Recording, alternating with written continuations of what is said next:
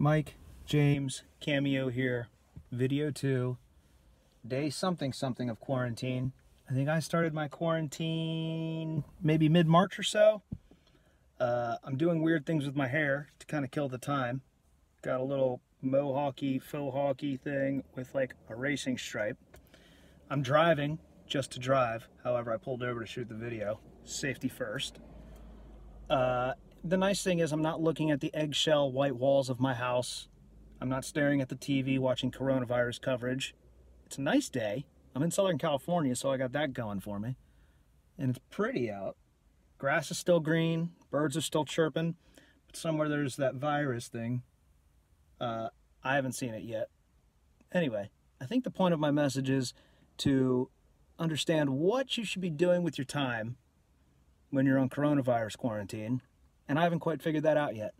Perhaps you haven't. If you haven't, you're not alone. Anyway, that's all for now. As you were.